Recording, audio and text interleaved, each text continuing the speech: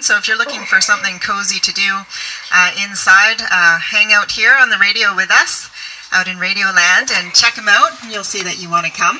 We're in day 7 of the Hornby Festival. It's a 10-day festival, annual festival. We're actually in our 33rd year. Today marks the day that we move from the farm to the hall, a whole new chapter of the festival. And starting last year, many people associate the move to the hall with a move to our classical programming.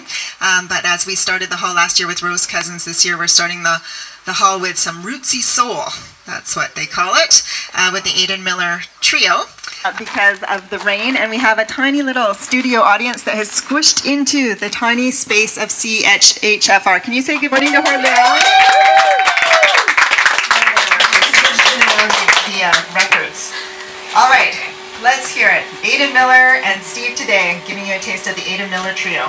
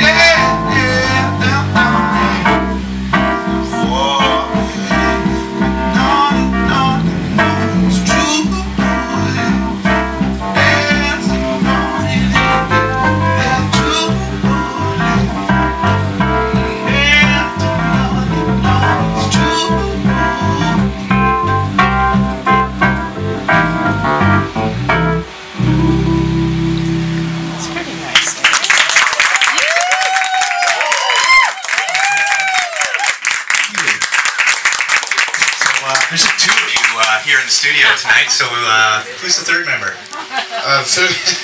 Third member is Mr. Matt. And where the heck is he? His name's Matt Pease. He's going to be playing the drums this evening. So we're a little cramped for space in here. So we're going on. It's sounding good. I can just imagine it with some backbeat on there. Yeah, for sure. So where are you from, Aiden? We all live in Victoria. Steve, you're born and bred in Victoria. I think Matt is too. I'm from Southern Ontario, so I moved out here a little over 2 years ago. A little under 2 years ago. Almost exactly 2 years ago.